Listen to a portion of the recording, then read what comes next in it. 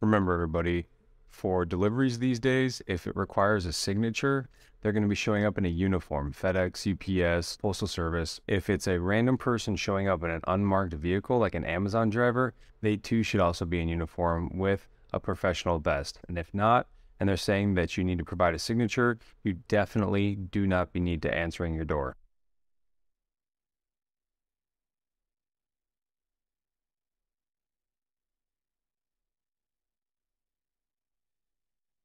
So I want you to go back and I want you to watch a couple of things from that clip right there. One, notice how the guy has the package and his other hand is pied off so that you can't see what he's doing. Remember, hands are the first thing we always want to identify when it comes to confirming whether or not somebody's a threat. Second is that he looks, you can notice his eyes, he looks as the door opens, he looks into the home to see if anybody else is present with the person answering the door. And when he realized there isn't, he goes and attempts to make that entry and pull out the firearm on the homeowner.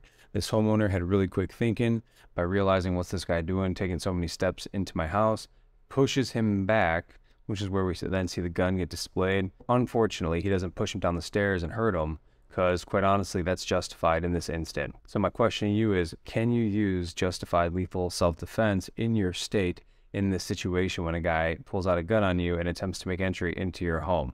All right, let me know your thoughts. Take care.